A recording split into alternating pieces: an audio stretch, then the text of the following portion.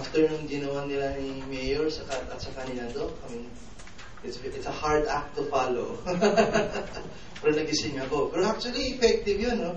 Imagine if the mayor's doing that in a barangay, demonstrating the importance of maternal care, ay mapag-uusapan yan. Either matalo siya or matalo siya sa election. Pero it's nice kasi it's very interesting na bit at bit. Sa lahat ng marami ng icebreakers, energizers at recaps na pagdaanan ko, I think that one was like, this is for the books. Nobody can follow that. Okay, so I know that you're all dying to go because I know that when you go back home, you're raring to go back to work. Hopefully, yun yung motivation kung bakit atat na tayong umuwi. But these are going to be last inputs kasi later on, action planning na. And we are expecting that since day one, actually even since module 1, hanggang the last input session, yan po ay lalabas na sa action plan. And this is no ordinary action plan, this is a rapid action plan. Diba? I mean, we do rapid action plans in PHOs and DOH, right? Especially in the last remaining months of the year after our program implementation review. Diba? At the middle of the year kasi we review our programs and then we look back and then check what are the remaining gaps and challenges. Same thing here as well. Because this is a rapid action plan and in a sense, we are working in an environment that we don't have time left. Parang ganon. Especially for this specific class wherein you'll have your graduation 6 months from now. And it's no ordinary graduation. It's going to be a colloquium wherein you'll do your own public narrative and retell your story of successes. And perhaps challenges that still remain. But hopefully the challenges are quite few. Okay? So, sabi nga po ni Wes, now that we have perhaps addressed some technical and adaptive gaps on the supply side, ito kasing lumalabas for the past few days, di po ba? Sa inyo mismo gumagaling to. Kung bakit kaya medyo nahihirapan pa rin tayo on how to improve the health indicators ng ating bayan. And then sabi nyo, minsan kasi lumalabas ito, yung poor health-seeking behaviors. So, kaya ngayon yung pag-uusapan natin before we do your inputs action planning. Siguro we are in an agreement that this is important, right? Why do we need to do this? I mean, I don't have to re-emphasize why the need because you yourselves verbalize this. Pero, let me just review this. Is this familiar? Have you encountered this slide before? Di po ba this is our triangle of accountability? Wherein, for us to have, let's say, specifically for health, for us to have better health outcomes, these 3 sectors, di po ba, should really work hand in hand. And it's not just working hand in hand. Each sector is actually accountable for the health outcome. So the state, in a sense, the government, the political leaders, so other than the mayor, lahat na po doon, no? Policy makers. Pero sa LGU natin is usually the mayors, the sanggunian, di po ba? And even the barangays, kasama po dyan, barangay kapitan natin. Tapos, of course, yung provider. In this case, kasi health yung ating, field, yung healthcare provider. Kasama na po doon yung nasa central, which means the rural health office. Kasama na rin po dyan yung frontline natin. Specifically, your barangay health workers. So, kailangan din po yun. Okay? And then, obviously, the last leg of the triad of accountability, yung nakakaligtaan minsan, are also our clients. In this case, our community. Di po ba? Kasi, for the last 3 days, at least, ito yung focus natin, kayo. Tama? We trained you, we were teaching you principles, we were teaching you theories. Kayo po. And during your practicum, you were working on with them. Tama? So, triad to. If yung isang leg dyan ay tatanggalin, we don't expect a good health outcome. And obvious yun, di ba? I mean, it's really obvious. And you yourselves can attest to your own experiences back home. You even made mention of examples a few days ago. So, ito lang po yung focus natin. Bakit po ginagawa natin yung session na to? Because we wanna address especially this side. The demand side. Okay. So, speaking of demand side, yun na nga po. The last 6 months or even the last few years of your service in the LGU, you've been addressing the supply side. Di po ba? Kahapon nga po, nandun tayo kay Vice President Binay because he wanted to address and ask his help in addressing this side. Di po ba? Facilities, services, enhancement of personnel, commodities. So we were expecting sana that at this stage of our relationship, na-address na po to somehow. Although may konti pang pagkukulang, but at least majority of this side has already been addressed. On our end, kami po sa CFF, katulong ng University of Makati, ito yung ina-address namin. Tama? The Health Leadership and Support Group. And to some extent, you are also addressing this when you go to your barangays, trying to empower your own barangay kapitans. So you're also addressing this when you are expanding your local health board, when you are including your department heads in the endeavors for health. Ginagawa po ninyo rin to, yung Health Leadership and Support Group. Okay? So you are working on this. You have been working on this. Supposed to be, we should also be working on this part. Now the demand side. Yung kliyente natin, mga pasyente natin, health-seeking behavior. Kasi if you're only addressing health leadership and supply side, wala yun, di po ba? It won't give us the outcomes that we expect. Kulang. It's not optimum. Puros white elephant yung projects natin. Empty facilities, empty, nothing. It's not utilized. Okay? Also, if we're only addressing supply and demand, but we're not addressing leadership, ganun din. I don't see any output that will come out. Di po ba? Kasi if kompleto yung facilities nyo, mabubuti naman yung mga health-seeking behaviors, pero walang political leadership, this won't run. Di po ba? This won't run. Wala yan. So, useless din. Also, if you're addressing leadership and addressing health-seeking behaviors, but we're not also giving or providing the technical aspect, frustrate din tayo dito. Tama? So, nakikita niyo yung relationship ng tatlo. It's an all or none principle. We can't just work on one side or two corners of this triangle. It has to be 3. So in module 2, yun na nga from good to better, now we should have a grasp of this. Dapat tatlo yan. So when we, let's say, analyze our projects or programs, we always think, so what's the supply side? Are we ready? Do we have the supplies? And then, how can we address the demand side? Yun ang palaging question. And then of course, the leadership is there and we're helping you. And we want you at the end of your training not just to be any ordinary leader, but a specific kind of leader that is the bridging leader. Ito ba? Yun yung brand natin dito. You're not just any kind of leader, you're a bridging leader. A bridging leader who masters himself, who owns the problem, okay, and who shares this vision with others for co-ownership. And together with others, you co-create. So yun yung bridging leadership natin. Okay? So yun yung brand that we want you to be, a bridging leader. Okay. So since we're trying to address the demand side, which is actually very tough, madali na magpatayo ng clinic, di po ba?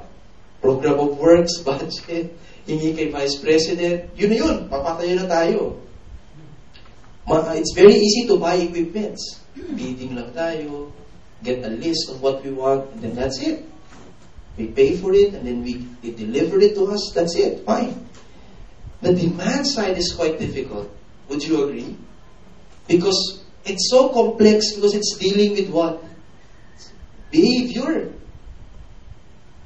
Can we buy behavior? Can we build behavior through, ganun, di ba? As simple as building a facility. It's not. Because it's no ordinary behavior. It's human behavior at that. Okay lang to pag animals. Di ba? Animal behavior, it's okay. We can just herd them all. Di ba? Like cattle. And just lead them all, tie them up, and bring them here to our facilities. But this is human behavior. A complex organism, a complex being with many dimensions. So, behavior, ano sabi dito, or how an individual interacts with his environment is influenced by his beliefs and values. Would you agree? Just take a look at yourself first, the way you behave. As a person, regardless of being whether you're mayor now or doctor now, the way you act now is influenced by your own set of beliefs and values. Remember your story of self when we ask you to think of a personal challenge that you encountered long ago, and then you were asked to choose. Di po ba? What was your choice? And then how did you choose? Di ba you chose based on your values, on what you believe is right, and what you believe is important. Like, I chose to na makipagsapalaran kasi I value ambition, I value a better life for my family. That's why I chose to be in this position. Right? I value education. That is why I chose to live a life like a working student, drive myself hard to earn education. Di po ba? So the choices that you make that led you here is influenced by your beliefs and values. So merong example dyan. For example, yung belief is paniniwala. Yung value is yung kahalagahan sa isang bagay. Di po ba? And there are two different things. Okay? There are two different things. So for example, belief, like in this case, paniniwala ko, hindi ako pinapansin ng mayor ko. Hindi ako pinapaalis ng RHU kasi no training opportunities. Ganon. So, I'm not receiving adequate job training. Yun yung paniniwala ko. Pero yung value noon is, for me, is para sa akin kasi mahalaga yung career growth. Parang gano'n. So, with the conflict in belief and values, that creates an attitude. Ay, mahirap pala maging isang MHO. Ayaw ko na dito. Walang kamukausap sa akin. Kinakalaban ako ng mga staff ko. Di ba ba? Yun gano'n. Because you value, let's say, I value my job, I value my responsibility, and then the belief comes in that, ay, hindi nila ako gusto. Bakit kaya? So the attitude form here could be, well, in this example, medyo negative yung nag-form na attitude. I don't like my job anymore.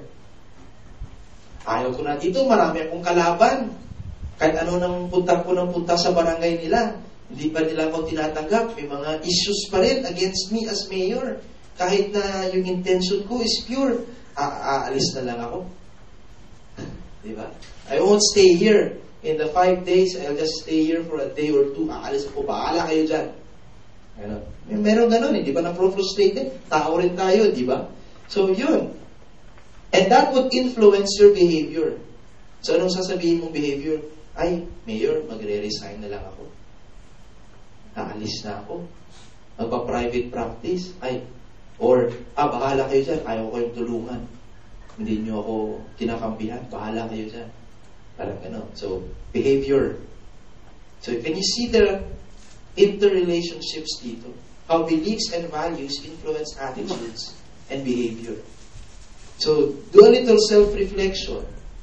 Can you recall a moment or an experience in your life that you can trace this kind of relationship of beliefs to behavior? Try to see in yourself, no? the things that you have done, the choices that you have made, and what were the values that were taught to you. And try to even look back way up to your childhood. Para sa iba siguro, it's a long way back. Yung sa iba, lingon lang na konti. Diba? The choices that you make now, who you are now, the way you behave now. Like, stricto ako sa office. Kasi nung bata ako, stricto din si mama, si papa. And we value discipline sa bahay. So yung attitude ko is, dapat mahigpit din ako sa staff ko. So behavior, dapat maaga. Diba? Ganun yun, yung relationship. So baka, yun yung nangyayari. So, I'm not saying your beliefs and values are good or bad. It's really up to you to decide. But the thing is, we are in agreement that behaviors are values in action. Tama? People know your values through your behavior. Pag nakikita nila si mayor or si doktor, palaging galit. Siguro nagme-menopause na to.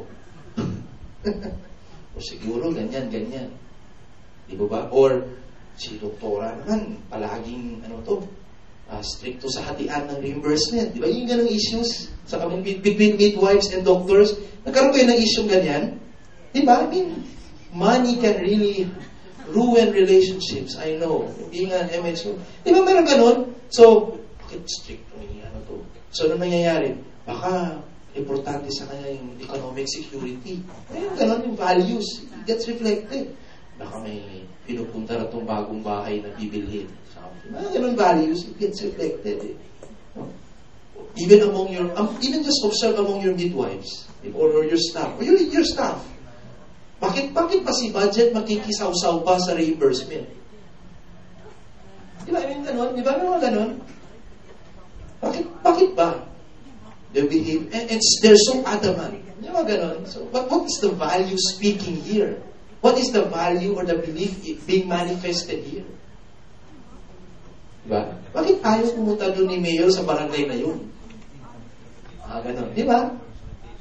So now that you know this, when you go back, you tend to be now more conscious about the LHP kayo. During the LHP, nung mainit na yung pinag-uusapan, just try to be quiet and look back and observe how people behave. And then at the back of your mind, try to role play it. Bakit kaya yung sinasabi niya? Bakit ganun yung attitude niya? Ano kaya yung belief at values? Where is this person coming from? Mahalaga yun. Kasi if we want to change behavior, we have to change the value system and the belief system. Tama? Because it's basically the belief and the values taking in action form. Diba? And what's difficult is, it took years to form these values. It wasn't formed over a day. Your values were formed since you were young. And experience by experience, you tend to mold your values. Remember your leadership lifeline? If you look back, in every rise and in every fall, a value is being learned. And without you knowing it, it gets incorporated in you. And unconsciously, you manifest that value. The way you behave, the way you interact with people. That's why it's very hard to address health-seeking behaviors, because you're basically addressing values and beliefs that are so ingrained already, formed through many years, and here you are, challenged by CFF to change that in the next 6 months. Tama? It's so challenging. And I can't really relate kasi we've all been through that, di ba? Yourself nga lang, trying to change who you are is difficult. How much more changing people? But the thing is, kaya nga we're always dealing with personal mastery sa course na to, with ownership. Because if you cannot master yourself, how can you change people? Tama? Now you see the value why we're doing that framework. Because you have to be the leader of yourself first. Tama? In Filipino, ito yun, di ba? Yung picture kanina kasi is more Western, this is Filipino. Sabi ko nga, the experiences that have been piled up so many years, that gets ingrained and influences your katauhan, your pagkatao, and gets ingrained in the within, the loob, the will that drives you to take kilos, which is different from gawa. Gawa is more of routine. Punta ako ng office, punch in, upo sa desk, secretary, mail, papers, God, stacks of paper, routine. But kilos is something different. It's an action with purpose. Okay? It's an action with purpose. It's a purposive. You know? But it's really very important. Remember theory U? It's very important to change behaviors. Right? Would you agree? Especially if it's a poor health-seeking behavior. See? So from this, remember this? Sensing. It's a transformative process from your current to the preferred. Okay? So, how is behavior developed? Like in that picture. So, like I said, experiences, information that you have encountered will affect the formation of your personality and your character. So again, remember your leadership story, your leadership lifeline. What were those experiences that formed your personality? Who you are now? That formed your character? If you consider yourself a strong-willed person, what were those experiences back that formed your strong character? If you consider yourself submissive and shy, what were those experiences that formed your personality and character? And it has, sabi nga dito, it has more impact on the character. The character. So all processes na yon, malay, awareness, dama, isip, bait, it will form your core, your within, your loob.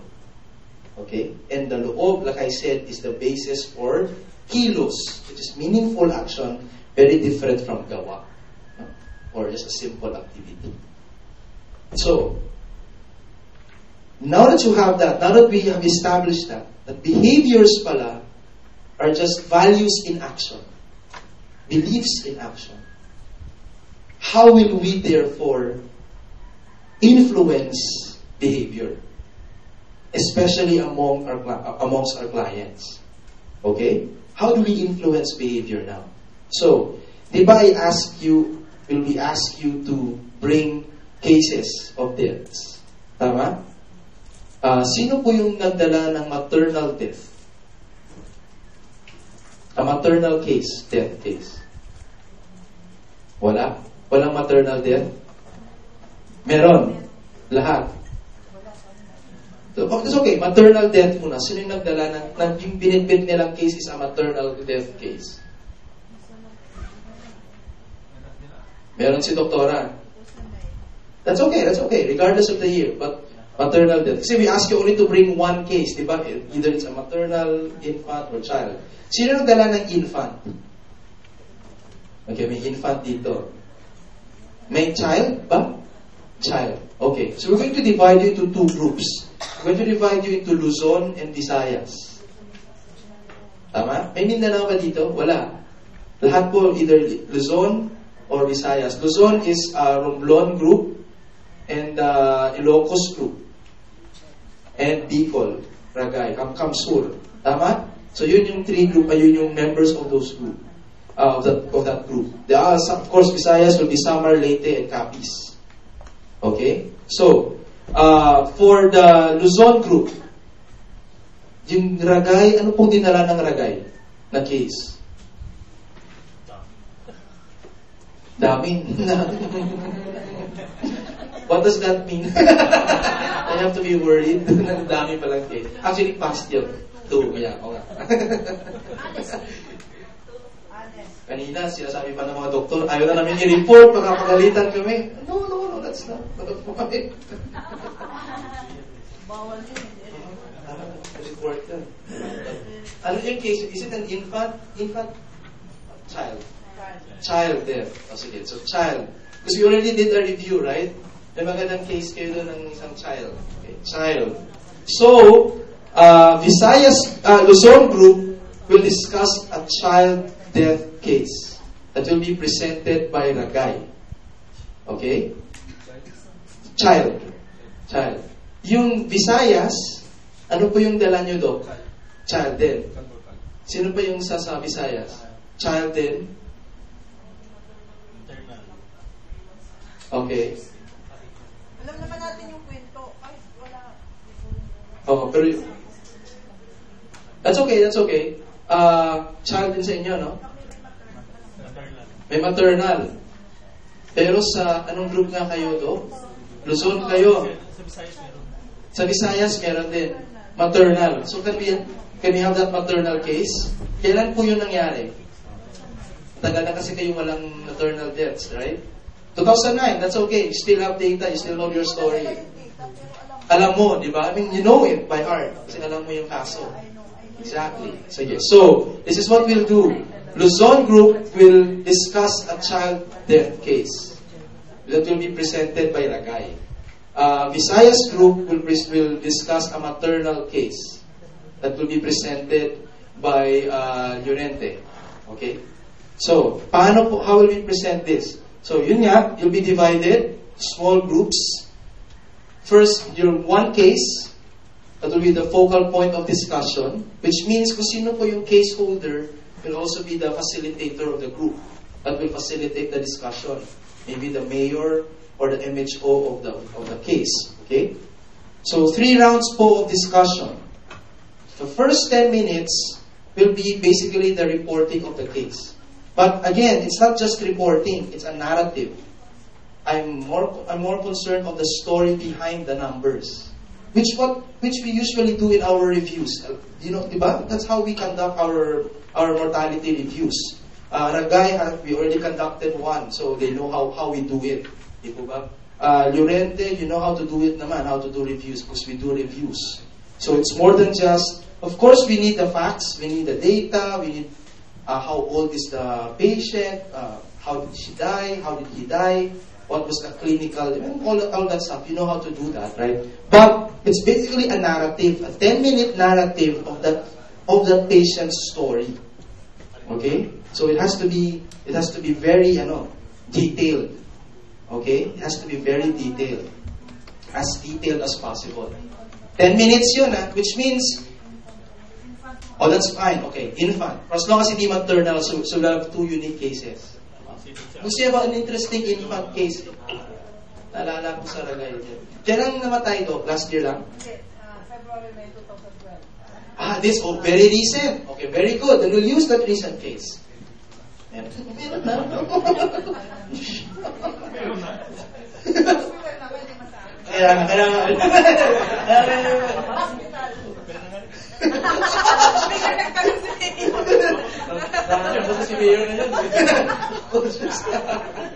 So that's fine. The recent, I think it's better para fresh pa yung story sa inyo. Because maganda nga kasi you're doing investigation and you do case investigation, di po ba? Because we gave you the forms. You want that exposed to the negligence of the doctor? Yeah, well, whatever. That's part of the investigation. And bear my term, investigation. Because when you investigate, the purpose of investigation is to find out who did it. When we do reviews, to find out what happened and how do we prevent. Diba yun yung difference between review. Kaya nga we don't use the term anymore audit or death investigations. Diba? The new term now in DOH is review.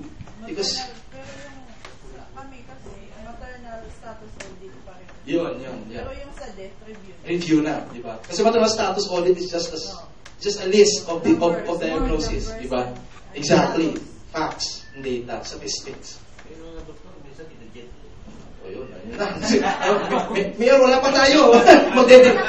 Magde-divide pa tayo. So first round, 10 minutes. Reporting, it's basically narrative. Second round is 20 minutes, doon lang po tayo magka-clarify. So please, in the next 10 minutes, the facilitator ensures that report muna. The rest, makikinig lang. And maybe while listening, you're taking notes. Ano man yun? What's not clear? Then 20 minutes, clarificatory.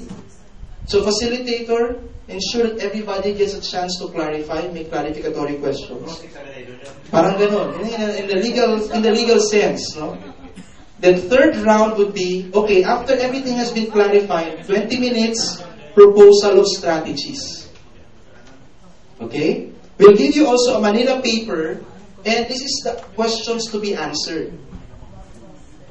So we'll give you a Manila paper, write your answers to these 3 questions. What was the behavior that required change? And what is the proposed alternative behavior sana? Okay? Second is, what were the determinants of that behavior? Why was that behavior manifested? And of course, strategy to improve that health-seeking behavior and explain. Medyo clear?